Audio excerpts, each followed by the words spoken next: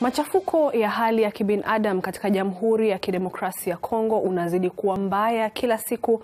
Muungano wa Ulaya unaonya watu zaidi ya milioni 13 sasa wakiwa wanahitaji misaada ya chakula.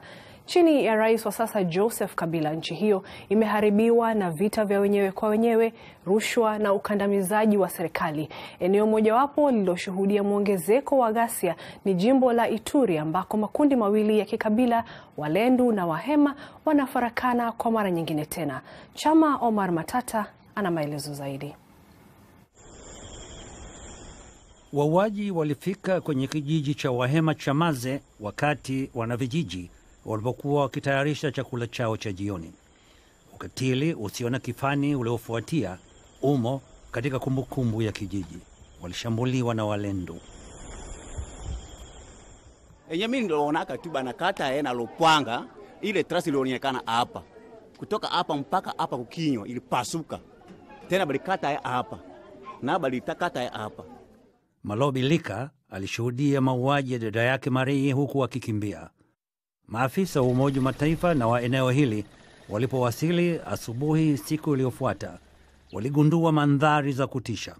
Wanawake na watoto walikatwa walipobanwa. Rose Mapenzi, mwenye umri wa miaka 4, alikuwa mgongoni kwa mama yake wakati wote wawili walipofikiwa na mtu mwenye mapanga. Walendu walikuja na kutushambulia. Walianza kutufukuza na wale wasioweza kukimbia walikamatwa na kukatwa mapanga. Mtoto wangu huyu alijeruhiwa, lakini washambuliaji walikuwa na haraka, hawakuweza kumaliza. Kwa hiyo alinusurika. Alikutwa kando kando ya mama yake aliyeuawa. Sasa baba yake anasema Rose yuko kimya na mawazo yake yako mbali kabisa. Maiti walizikwa katika makaburi haya ya watu wengi, maua yakiwekwa kila siku. Mkuu wa Umoja wa Mataifa wa jimbo alifika Maze ya asubuhi ya baada ya mauaji na anahisi kukata tamaa. Nafikiri shirika ninalolitumikia linawaangusha watu hawa. Serikali yao wenyewe inawaangusha watu hawa. Na nafikiri dunia nayo pia inawaangusha watu hawa. Hiyo ndio sababu tunajaribu kadri tuwezavyo kuhakikisha kuwa vitu hivi vya kutisha havitokei tena chini ya ulinzi wetu. Lakini kwa namna gani? Huku kukiwa tu na zaidi ya wanajeshi 15,000 wa Umoja wa Mataifa nchini Kongo, ukubwa wake kama Ulaya Magharibi.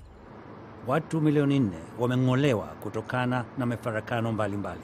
Katika kijiji kingine tulimkuta mzee mmoja wa kabila la Walendu, Jan Mjango, aliyenieleza kuwa alikuwa na wasiwasi makabila yote mawili yalikuwa yakichezewa. Ninapasha sema kama hatujui kama watu wengine ngambo ya yulu.